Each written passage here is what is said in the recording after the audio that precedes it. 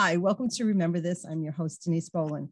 My guest today has had a wonderful and successful music career for 5 decades. He has recorded a total of 13 studio albums and has charted more than 20 singles on the Billboard Hot Country Songs chart. He has had multiple #1 hits in country, gospel, and blues. Everybody, please welcome legendary country music singer, T. Graham Brown.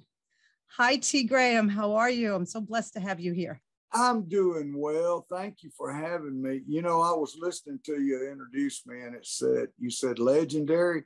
One time I was talking to Merle Haggard and I called him a legend, I guess, something like that. And he said, Brown, you know, the only qualification for a legend is just to live long enough. So I guess I'm getting old. No, you're not getting older. You're getting better because you're still working. You're still performing. So you're just getting better and better. Thank you. I want to ask you, I don't know if anyone asked you before, but what is the T for? Is it Tony, Anthony? I've been asked about a gazillion times, but I don't mind answering it. My name's Anthony Graham Brown, and they call me Tony growing up.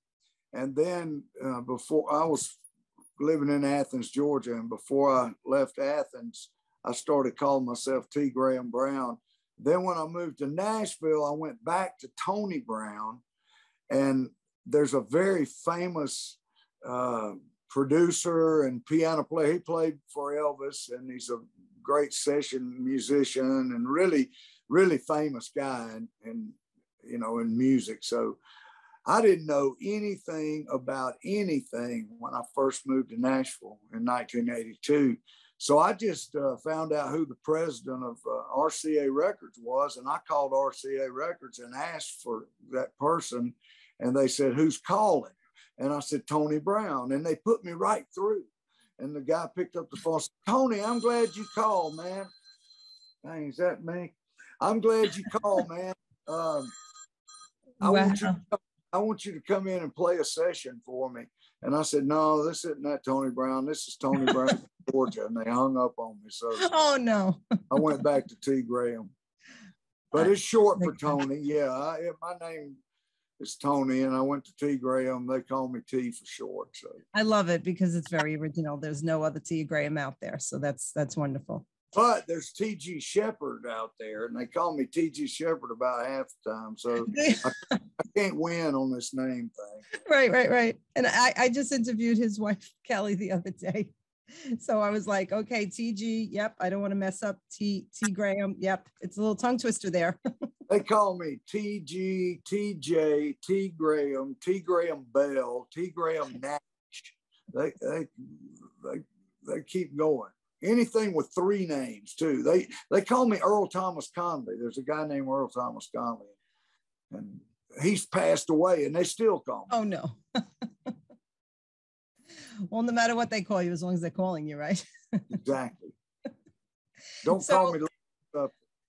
Don't call me. Exactly. So you were born in Georgia. Yes. You married your wife Sheila in 1980. I did. Nashville in 1982. So can you take us back how you got started in the music industry? Wow. Well, my family is from the next county over from Athens, Georgia. And my father both sides of my family are farmers. And my folks grew up on dirt roads, really poor people. And we got this little farm been in our family for 7 generations, and we're still holding on to it, my brother and I. We don't farm it anymore because Atlanta's growing out there, so it's basically suburbs now. But anyway, my father moved us down to South Georgia and opened up a grain elevator, and we stayed down there for 9 years. And then we moved back to Athens, and I finished high school there and went to the University of Georgia, where I met Sheila. And I was trying to play baseball for Georgia, and I wasn't getting to play. So I had a friend from high school that worked at the local Holiday Inn, and he said, you know, they have a lounge upstairs, and maybe y'all could. I had a buddy named Dirk, and we would sing our little high school things. And he said, maybe y'all could come over there and audition. And so we went over there one afternoon and played the guy at the Holiday Inn a few songs. He said, you're hired.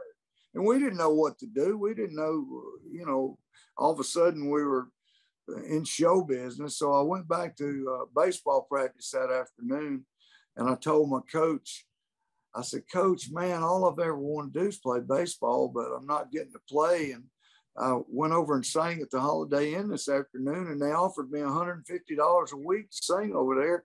What do you think I should do? And he was a grandfatherly guy, and he put his hand on my shoulder and he looked in my eyes, you know, and he said, Tony, if I was you, I would go sing.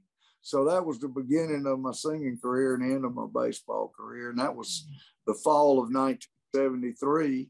And we sang there at the Holiday Inn for 3 years. And then I put together a country rock band for 3 years. And then I put together just a straight soul band for 3 years. And then in 1982, we moved to, Sheila finished up her master's work. She's got a couple of master's degrees. She was going to go to vet school. Nice. She has a master's degree in dairy science and a master's degree in nutrition, and was admitted to the vet school and accepted and all that. But she came home to the farm. We were living on the farm about 20 miles from the university. And she said, you know, I think we ought to move to Nashville. And I said, well, what about vet school? And she said, well, I can always come back and go to vet school. She said, if we don't move to Nashville, you're going to be second guessing yourself the rest of your life. So we picked up and moved to Nashville, and she took a job at a department store during the day and waiting on tables at night. And I started singing songwriter demos for publishing companies at $20 a song. And that first 6 months we were in Nashville, I only made $900. So it was great that Sheila was working, and then it just got better from then on. She sounds like a wonderful woman. God bless her. She's my best friend. We've been together 43 years now. And, oh, that's wonderful. I can count on her. You know, she's my hero. She's my best friend. She's got my back. She, you know, takes up for me every time she needs to. She's great. And she loved me through all my drug and alcohol problems and never left. I gave her every reason in the book to leave, but she stuck around. And when I finally got sober about 11 years ago, something like that, I'm 67. So, I mean, I kept up my abusive behavior. I never was mean to her or anything, but I asked her why she stayed. And she said, well, I just knew you were going to finally figure it out. Oh. And so I did. And it's all better now. Everything's beautiful. Thank God.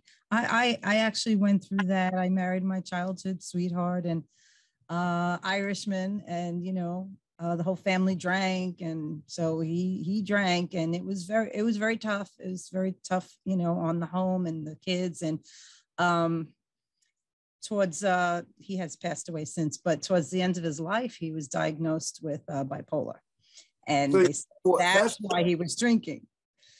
Yeah, well, that's exactly what I was. My mom told me I couldn't sit still. And so finally, Sheila saw a psychiatrist, a world-renowned psychiatrist based in Nashville. And he was on a local news show. And he said that bipolar and alcoholism are you know, very often the bipolar causes it because you're trying to self-medicate, you're trying to make yourself normal. And he said it's a family disease. And when Sheila heard that, she called up. We were on a waiting list for about 6 months, but he's turned out to be a great friend. He's a grandfatherly kind of guy too. And so my bipolar symptoms are pretty much under control. I have to, you know, I get off every now and then. I'll get weird. And if we need to adjust my medicine or change my medicine, he's a pharmacological psychiatrist. He has a doctorate in pharmacology, which is drugs and their interaction. And he's also has a doctorate in psychiatry. So he's just an expert at finding the right drug, or if he has to put two drugs together, and he knows how much of each drug to put. He's a scientist and a psychiatrist. Plus, he's a great guy. Yeah. And it's so important that you do go and find out and see if you have this. It's important. There's nothing to be ashamed of, to go to a psychiatrist. Denise, every show that I do, I wind up with this song I wrote called Wine into Water, which is just a prayer to get sober. But I always tell people, see, I have a bully pulpit. I can say what I want to up there. And I always tell people about my bipolar and tell them that if they have I said, I'm mentally ill and I don't mind talking about it. I said, it still has a stigma attached to it. And I say, men in particular don't want to admit it. And I tell people, I said, you don't have to live like that, because they make medicine now that can control the symptoms. So by all means, find a good doctor and go get checked out, because you just don't have to live that way. Yeah. I don't know if you know the actress Patty Duke had it. Yeah. I love Patty Duke. And Naomi Judd and Winona are great friends of ours. I mean, I've been knowing them since the 80s. I used to tour with the Judds, and Naomi was bipolar, but she was drug resistant. They couldn't find any drugs to control her symptoms, and that's why she shot herself. She just got so sad. Got depressed. I mean, they were going in the Country Music Hall of Fame the next day. I know. Oh my Lord, that's tragic. Naomi was a really sweet woman, but hey, man, this mental illness is no respecter of persons. That's right. Are you in touch with the daughters? How are they doing? Yeah, I'm doing a new album, a soul album. I'm finishing up right now, and Winona sang a duet with me on it a couple of weeks ago. So yeah, I know them very well. That's wonderful. I went on CNN. They wanted me to come on and talk about, being bipolar. It was right after Naomi, like a day after. And so the first question the lady asked me was, do you have any idea what she was going through? I said, hey, I know exactly what she was going through, because I got the same thing. And so I went on to, kind of give my testimony about mental illness. I feel it's incumbent on me to talk about drug abuse, alcohol abuse, and mental illness. But I think, I'm a singer, and that's how I make my living. But Sheila and I, we figure our main job is to help people get sober and stay sober. That's our little personal little ministry, is helping people. And that's so important. That's wonderful that you're doing that. Plus, some people don't know where to turn for help, and like we were saying before, they're embarrassed. So yeah, and it's our great pleasure to do it. We serve an awesome God, and it's an honor to be able to serve God. And we're just trying to do what we think God wants us to do. I'm not a mind reader. I can't read God's mind, but we just do what we think He wants us to do. And usually that turns out to be the right thing. Yeah. Well, he opens doors and he closes doors. So if he's leading you in a direction, then that's the way to go. Definitely. Now, did you ever think of writing a song about it, or even maybe coming out with your life story, a book? Golly, it's funny you should ask. Well, I wrote Wine into Water, and it's helped so many people get sober. Hey, go to YouTube sometime and look up T. Graham Brown, Wine into Water, and check out the first video that pops up. It's had like 5 million views, and all it is a sobriety video. It's about people. We're writing a book about just the stories that we've heard about wine into water. It's the hook is, once upon a time you turned the water into wine. Now I'm on my knees begging, Father, please help me turn the wine back into water. That's the hook of the song. And so it's basically a prayer for sobriety. And as far as the book goes, a publisher got in touch with us about a year ago, and we're finishing up an autobiography right now. We're planning on turning it in by the end of September. Wow, that's wonderful. And it's really fun. It's really funny. Awesome. And it's funny and interesting. And Great I tell story. a lot of stories, and it's an autobiography about my crazy self.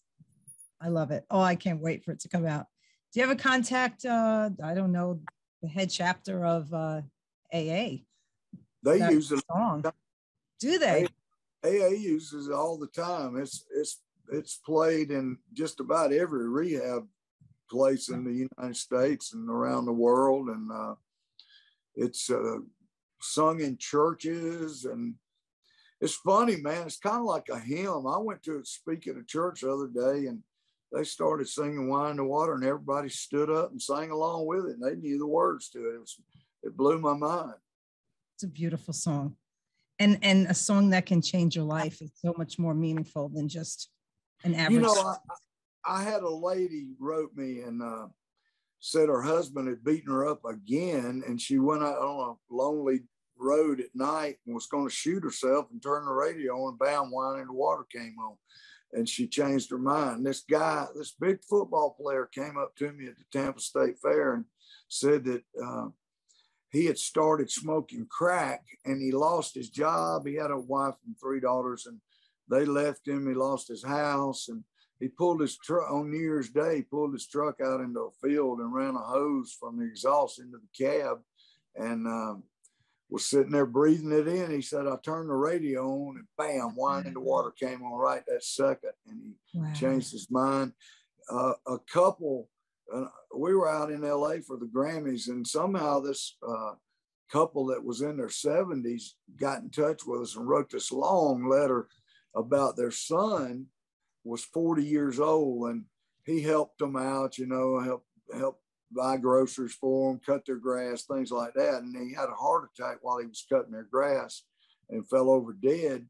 And they made a suicide pact, and they turned on the radio. They were about to kill themselves, and they turned the radio on, and bam, "Wine in the Water" came on. They changed their mind. They just wanted to thank me for the song. And I hear so many stories like that. It's so funny how God works.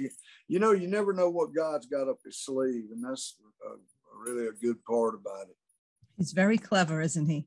And I don't believe in coincidence either. So no, I don't think there's any coincidences. I used to, but I don't anymore. Yeah. Well, I want to say I love your raspy voice, and I do, and it sounds very familiar. And I'm sure people will think it sounds familiar because you've done a lot of jingles for commercials. I want to play one if it's okay with you. Yeah, what you got? Okay, let's see here. Let me share my screen. Okay. Does this look familiar? Well, if you're sharing your screen, it's got Taco Bell. It's Taco Bell. There you go. Look at you. Oh, man, I was young. Yeah, we all were young. That was probably in 1990, 91, something like that. Yeah. I was a Taco Bell guy, baby. I sang the jingle, and I was on camera for 4 years. People got sick of seeing me. People changed the channel on me so many times and didn't realize it. It's a classic. This is great. I mean, I remember this commercial too.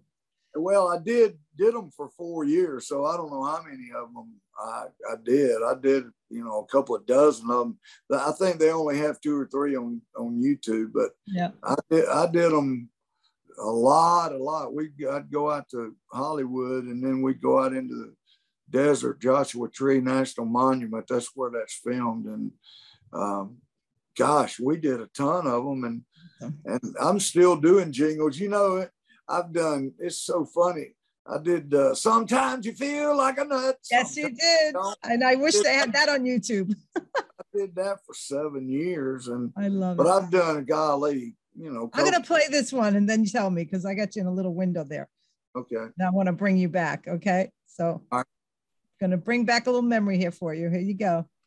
How long has it been since you had something good? I mean, something delicious, something dynamite. Well, Taco Bell has the food I like. So good, so good, so good, so good. 3 menus, indulge yourself with a chicken soft taco or a Mexican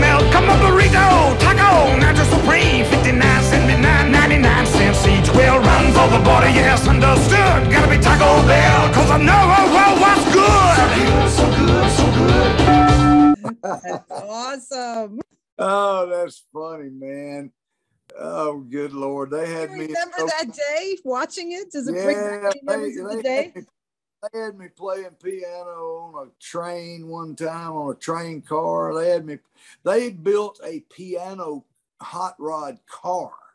It was a white grand piano with candelabras on it like Liberace.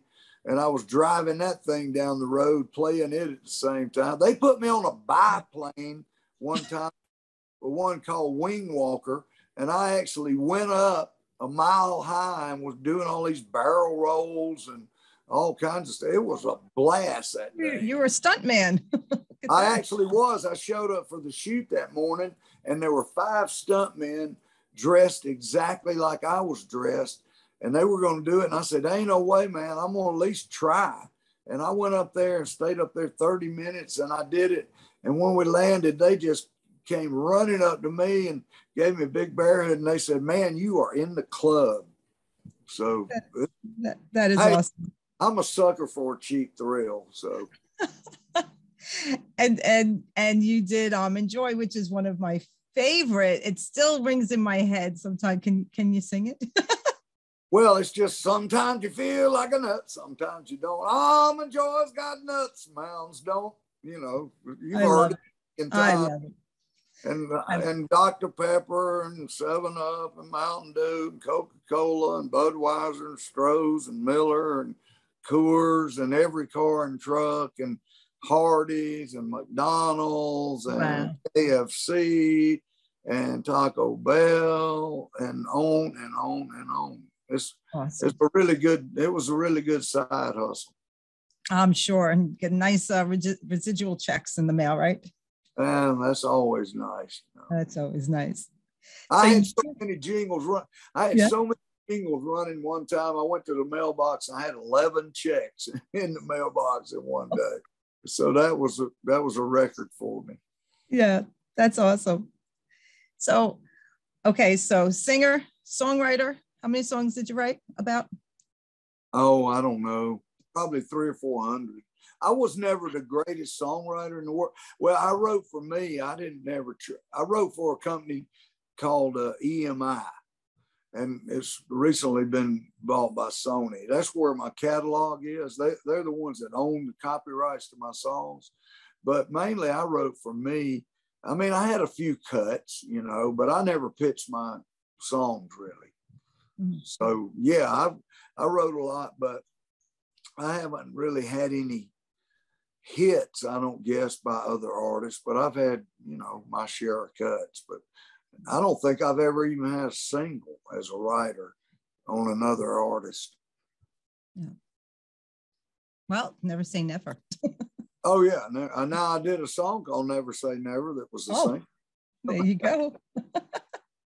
Well, who is it? Was it, I want to get this right. I think it was Bob Dylan got a first #1 hit during the pandemic.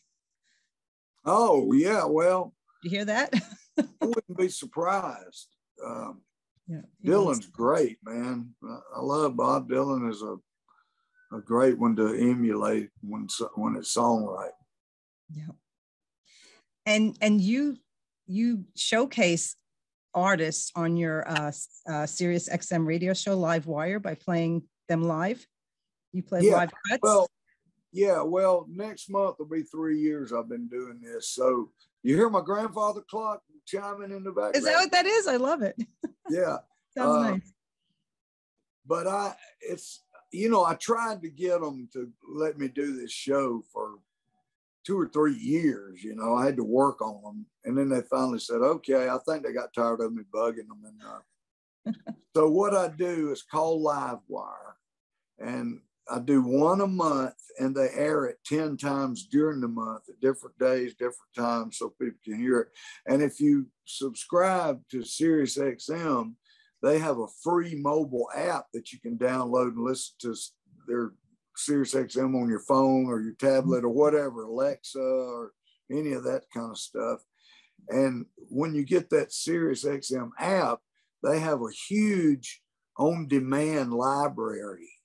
Podcasts, they have so much programming. It's just unbelievable. But they have live wire in their on demand. So if you're a subscriber to SiriusXM, you can basically listen to back episodes of it anytime you want to. But I play, I have featured 6 artists on each show. I usually play, it's like going from concert to concert. I might play Merle Haggard live at Anaheim Stadium and play a couple from that. And I always tell the date and the year that the concert was recorded so that people can go in their mind's eye, especially if they're riding down the road. They can just go, like, I might play Asleep at the Wheel live at Billy Bob's, or I might play Junior Brown live at the Continental Club in Austin, or I just hop around to all these different concerts so that people get the experience of, going from concert to concert. Then I always feature one artist that I talk to live every time. And, they're always country artists, and they're usually, they're friends of mine. I know everybody. So basically all I got to do is pick up the phone. But plus people like the exposure, they get exposure. They can talk about their latest projects or whatever. And then I always end the show with maybe an act that would have been considered country if they'd have come out today, like Bachman Turner Overdrive or America or Greg Allman or Bob Seger I'm featuring on this month. So I always kind of come up with a wild card to end the show with. So it's really cool, man. I get a lot of requests. They have a Facebook page. It's on the Prime Country channel, which airs country music from the year 1980 through 2000. So it's a 20-year window. And I try to keep it within that window. And it's a lot of fun. During COVID, I started doing them from here at the house, and it was real easy. But now I've been going down to their studios, which are located in the Bridgestone Arena down on Lower Broadway, right in the middle of all the tourists, the honky tonks. And there's a glass there, it's encased in glass, so you can be doing the show there and look out and see Lower Broadway. It's a really, they have a cool studios, and they also built a theater there, and they call it the Music City Theater, and they have artists come in to that and do acoustic shows. It's about 100 seats, and so that's really good. And I access some of those concerts too. Yeah.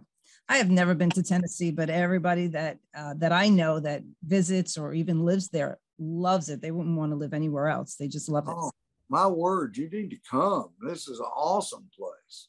Yes, I plan on it. It's on my bucket list. Yes. Nashville's a great town. Plus, you got the Tennessee Titans, you got professional hockey, the Predators, you got a professional soccer team, you got AAA baseball, you got all kinds of music and theater and symphony. There's a killer symphony in Nashville, and there's all kinds of stuff to do. The Country Music Hall of Fame, Grand Ole Opry. I'm doing the Grand Ole Opry tonight. Are you? Oh, how exciting. Yeah, so would that go on YouTube when you do performances? Do you have your own channel, your own platform? Well, the Grand Ole Opry occasionally broadcast. I've done the Grand Ole Opry 400 times in my career, but yeah, we have a YouTube channel that we're trying to get programming on. It hadn't been up long. I have a great guy named Austin Smith that does all our socials, and he's working on the YouTube channel. So we're trying to build it up too. Nice. Well, as you can see from you were asking about my dresser before, I'm from Brooklyn, and I heard you collaborated with Lil Anthony from Lil Anthony and the Imperials. Wow, also from Brooklyn. Lil Anthony, what a sweet man. He's 83 years old. He's living down in Boca Raton, Florida now. So I flew down there, and we rented a studio in Fort Lauderdale called the Power Station. Actually, there's a power station in New York City too. And we recorded him down there. I got Sam Moore from Sam and Dave. I don't know if you ever heard of that duo from the 60s. So, and I got him, I recorded him at Criteria down in Miami. Winona's on it, Tanya Tucker's on it, Dwight Yoakam's on it. Sammy Hagar's on it. A guy named Eddie Floyd that had a song called Knock on Wood. But it's all 60s soul songs. I went in down, it's called From Memphis to Muscle Shoals, and I cut 13 soul songs that were either originally cut in Memphis or Muscle Shoals, Alabama, which had so many hits cut down there. And I just called up some friends. It did start out to be a duet album. I think I wanted Tanya on it, and then I just started calling a few people. And there's a guy named Randy Houser that's a country star these days, and I got him to sing Sitting on the Dock of the Bay, but he's the only nice current, country star on there. Oh, I got a lady named Betty Levette. I don't know if you've ever heard of her. She's up there, and she cut her part in New York City, and she's an old soul singer she's probably 75 or 6, and she's from Detroit. She grew up with Aretha Franklin, but she lives in New Jersey, and she just went over to New York and did her part. But like Sam Moore from Sam and Dave's 87, and he sings like he's 20. And then Eddie Floyd's 84, Little Anthony's 83, Betty Levette's 75, and Sammy Hagar, I bet, 75. And these guys are, we don't call ourselves old. They came up with a great name for us. They call us legacy artists, and that sounds better than has been. Yes. Well, you definitely not has been. We just had Dion from Dion and the Belmonts come to Island. I wanted to get Dion's one of my favorites. He's a raspy singing. He's a great singer. Gosh, I should have called. I'll get him on volume 2. Oh yeah, you have to. He's 83, and oh my God, what a show he put on. And you know who else is singing great is Felix Cavalieri from the Rascals. He's I don't know if you remember him. Yes. But I think he's originally from up there, but he lives in Nashville now. Bunch of old rock and roll stars live in Nashville now. Yes, they do. How about I just had on for the 50th anniversary of American Pie, Mr. Don McLean. Oh, he's a great friend of mine. We have the same manager. Look at that. I did not know that. Hey, how about that documentary they just came out with where he explains the meaning of the song? That's good. I love it. And I'm going to share this with you. So during the interview, actually just before we were closing, I said, I have one quick question for you. I said, this always bothered me. I said, the name of the song is American Pie, but you sing Miss American Pie. Is that a play on Miss America? And he said, yes. He said, look at that. You found something I didn't put in the documentary, he said. So I always wanted to know that. Hey, Denise, you're very. What's that? You're very bright. Actually, my brother came up with that, but I'll take it. I said, what do you think he means by Miss? He goes, maybe Miss America. Yeah, Don's, gosh, what a genius. Isn't he? I did a benefit with him the other night, and he's singing great. He's so sweet to me. Yes, he's wonderful. And I just went to go see him in Pennsylvania. He was performing. Yeah. How long ago? I want to say 2 weeks ago. He was in Glenside. Yeah, some of my best friends are in his band. One guy I went to high school with in Athens, Georgia, is in his band. Yeah. Okay. So my maiden name is Migliori, and he's got Tony Migliori, his keyboardist. Yeah. Yeah. Yeah. I don't know Tony personally, but I know who you're talking about. Yeah. And I know he's been with him forever. Yeah. Yeah. So maybe you you never collaborated, right? Did you ever do a song together? No, but you should. For volume 2, he would be a great. That would be awesome. Did you ever do American Pie? Did you ever Never, because I couldn't remember all the words to it. That's the best answer I ever heard. That's great. Hey, my mind can only hold so many songs. It's like if I learn a new song, it pushes one out. So right. One at a time. I have a limited number of songs I can remember. That's great. Well, you are amazing. You've done it all. I think you were even in a movie or two, right? Is that true? You in like we had a movie come out a couple of months. Well, in February, it was a Western called The Desperate Riders. I'm in it with Trace Adkins, and Tanya just is starting a Christmas movie on the 15th, and they might get me in it, they said. And then I've been in 5 or 6 movies, hey, you know what? At this point in my life, I'm not out there chasing a hit.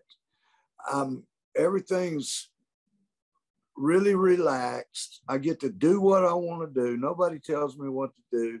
If a show comes in and we want to do it, we take it. If not, we pass on it. I got the Sirius XM show. I'll write a song every now and then. I get to make the kind of albums I want to make. I'm just having a blast, man. I'm having more fun now than I ever had when I was having #1 songs. Look at that. You're living your best life ever. God is good. Yes. Oh man, are you kidding me? God is wonderful. It's wonderful. And you've done a gospel album. What's that? Well, the love of God Almighty and his son, Jesus, and the love of my wife, Sheila, is why I'm even sitting here, because I should be dead as a hammer. I should have been face down in a ditch a long time ago, but thank God Sheila was able to pray me through it. And because I'm telling you, I was just that close to crashing and burning for good. Wow. Hey, I was getting up in the morning, pouring vodka in my coffee before I brushed my teeth, firing up a joint. If there was a pill there, I'd take it. I mean, I was in bad shape. I was really, it was pitiful. And I looked in the mirror one morning. This is as corny a story as you've ever heard. It's a cliche of a story, but I looked in the mirror one morning and I looked like death. And I asked God to help me out. And I think for the first time I was sincere about it. And I used to think about where I was going to get my next drink or pill or high 24/7. If I was awake, I was trying to figure out how I was going to get a buzz. And I went from thinking about it all the time to never thinking about it. It was like it was taken away from me that instant. And I haven't, it just doesn't cross my mind anymore. Yeah. The Lord is amazing. And that's what Denise? Take the desire away. Yes. I got peace of mind. I never knew what peace of mind is, and now I got it. The Holy Ghost, peace of mind, it's amazing. It's God. And it's out there for the asking. I was just going to say that God could do it for anybody. Yes, just ask. That's it. Praise God. And you came out with your first gospel album. You got a Grammy nomination. How about that?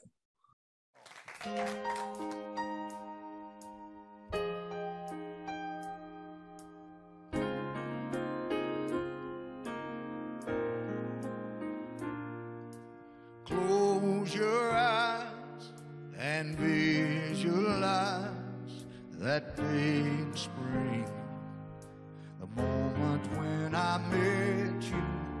From the start, down in my heart, I knew for sure I never would forget you. Now I see what I used to be. Oh, I'll never be again. Oh, I remain forever changed.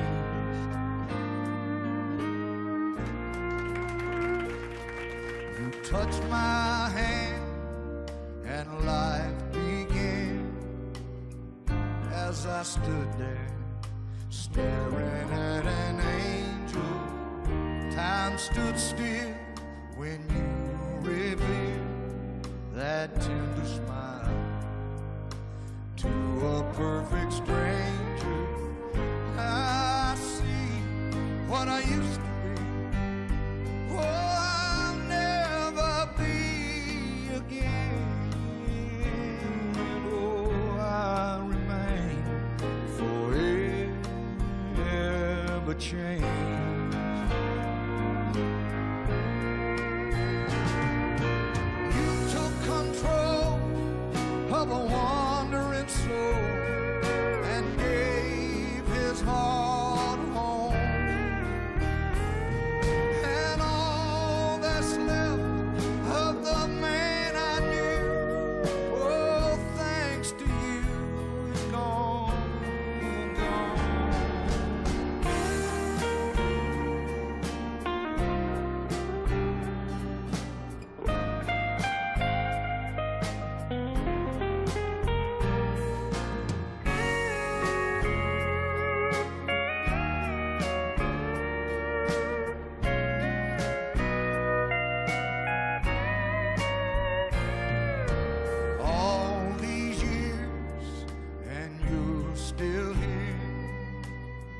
just like a rock, standing strong and steady.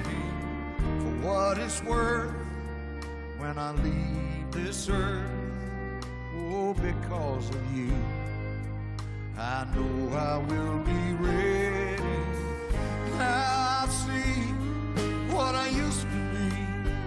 Oh, I'll never be again.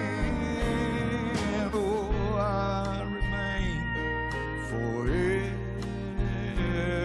changed. Oh, I remain forever changed.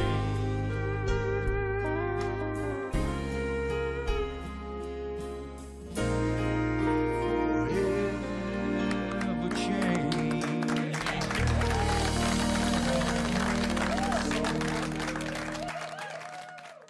So you play gospel, you do it all. That's Well, I amazing. started out singing in the church when I was a little boy, you know. Oh. So, I but think yeah, that was the first gospel album I did. I've done all kinds of albums. You said 13. I think I'm actually working on this is the 17th one, but oh, wow. that's neither really here nor there. But No. I've cut all different styles of music, and thank God I've been successful in every field of music, and everything I've done's turned out good, or well, rather. Yeah. I have to use correct grammar. Not with me, you don't. I'm from New Yeah, York. I went how we talk. I went to the Forget about it. Georgia. I went to the University of Georgia, but it didn't help much. You know?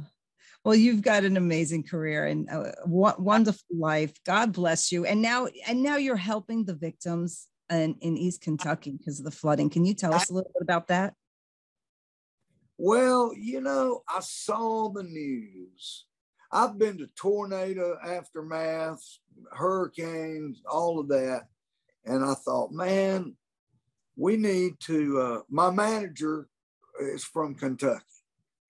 So he said, man, we ought to get a t-shirt made up and sell them on the website and donate the money to the flood relief. And I said, yeah, that's a good idea. So the colors of the University of Kentucky is blue and white. So he said, we'll get Kentucky blue and we'll write Come Hell or High Water. That was my first #1 song, Hell and High Water.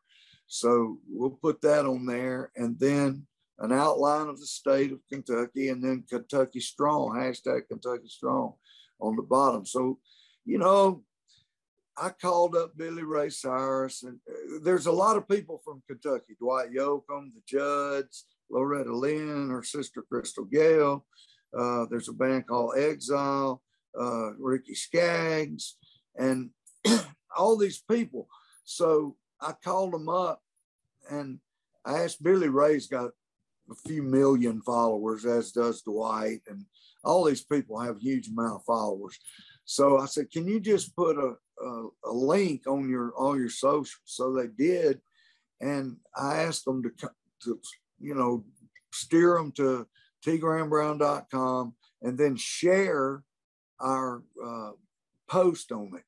So, man, we went from selling a couple of shirts to selling, we're selling, sending them out all over the world. We're about to top $100,000 at $25 a pop, and it's still growing. It shows no signs of letting up. So it's just been crazy. It's crazy good. And then so I loaded the bus up in a big trailer that we pulled behind the bus with stuff, and we actually went to the place. So I got in a car and rode around all these backwoods hollers that got flooded out, where people mainly live in mobile homes, and now all that's left is a concrete slab.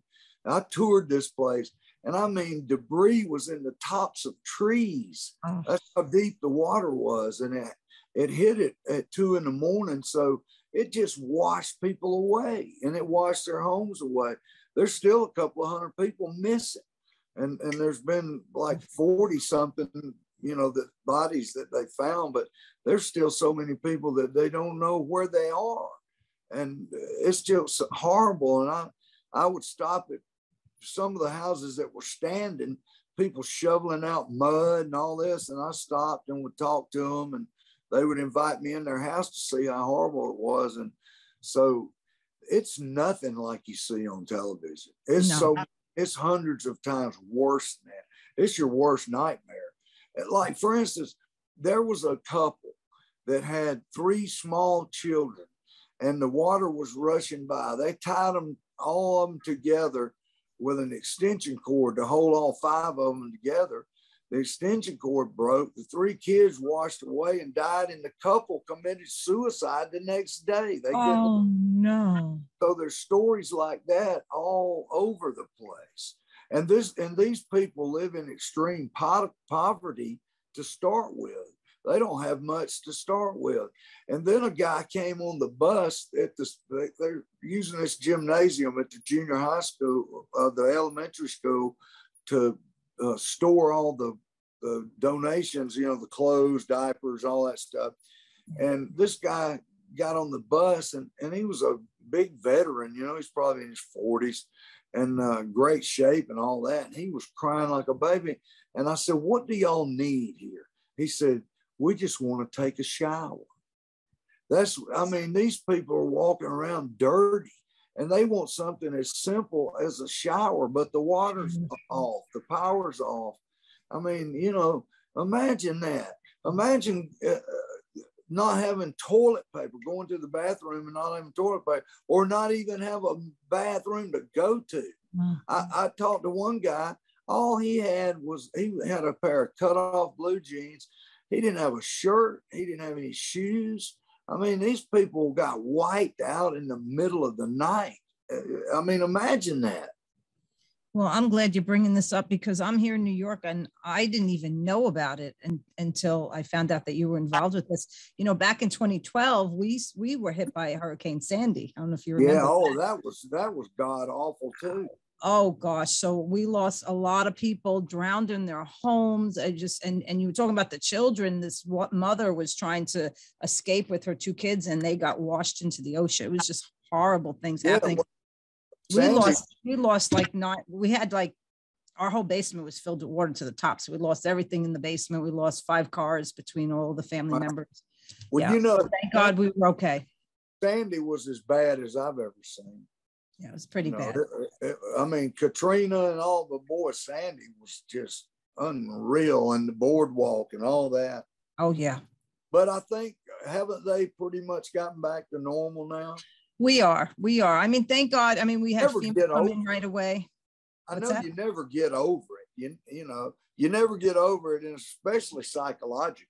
Psychological, yeah. My mail carrier, she told her mom. Now in my area, there's this used to be a vacation spot. First, they built all these bungalows. I'm in a beach area on Staten Island, and they built all these bungalows for the seamen when they would come into port, so they would have a place to stay. Then it was like a vacation spot. So bungalows are just 1 floor, no basement. So because the waters came in almost up to 30 feet tall waves, the bungalows just filled to the top, and people trapped in their homes couldn't get out. So my mail carrier, when they saw the water rushing in, nobody could anticipate how bad it was going to be. But she says, "Let me go move the car up a few blocks up." When she came back, her mother had drowned. And I can just tell you more stories, just horrible things about how people lost their lives. And, well, it'll just suck your heart out, Yeah. I got to, when I was riding around looking at all this stuff, I just got to where I couldn't look at it anymore. It made me sick to my stomach. Yeah. I likened it to an episode of MASH, because all the streets had rubble and gray dirt and mud, and just everything was covered in gray mud. And, but the best part about it, not there is really a good part about it, but to see everyone come together. We had a generator. So we put the generator out in the driveway, and all our neighbors were plugging in, and they were able to get some heat in their homes, or a heated blanket. And people came from all states helping us. We had a gas shortage. They were bringing us gas. It was just amazing. Yeah. Well, we donated a lot of generators, and what they did is we we gave them to the fire department. And the fire department, they was very clever because they thought this up just right as we were standing there.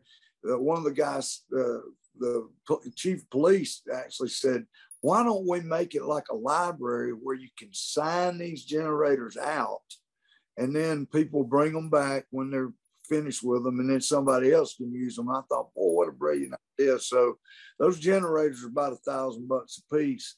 So I mean, we're going to, I'm just wondering how much we're going to be able to give those people. I mean, I know I got a check for $1,000 from a guy I know that lives in Memphis, and he just wanted to help.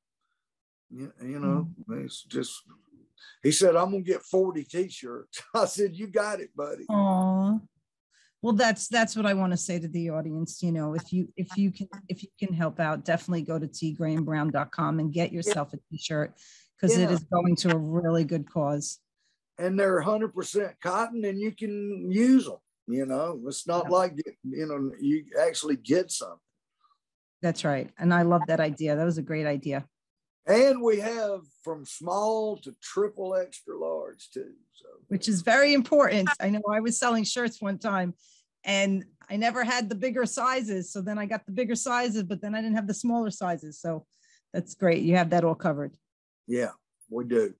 Did I tell you that, you know, there are these companies, fulfillment companies, that a lot of the artists will hire a company, and the company will have a huge warehouse, and they'll put, let's say, let's just use Billy Ray.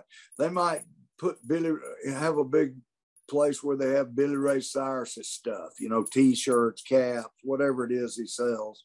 And then they have all these different artists that they fulfill the orders for. And the guy we're using, the company we're using and have used for our little, you know, our little website, we don't sell much stuff. I mean, on a day-to-day basis, we don't sell, I bet, $100 a day, not even that much.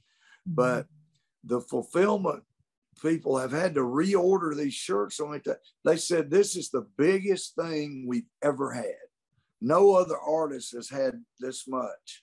He said, it's unbelievable, especially all at once. He said, this is crazy. So it's it just morphed into this viral nationwide thing. And God's doing it, not me.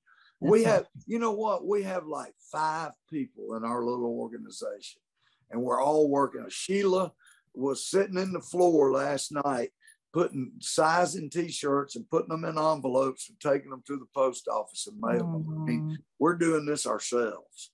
God bless you. God bless you. Well, I'm definitely going to get a shirt. And I absolutely love talking with you, and I want to bring you on again. Okay.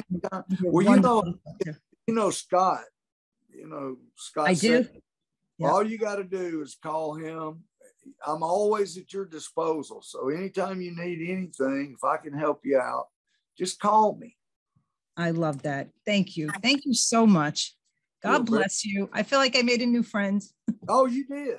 Thank you. Give Sheila my love. And guys, just want to remind you, go to tgrahamBrown.com.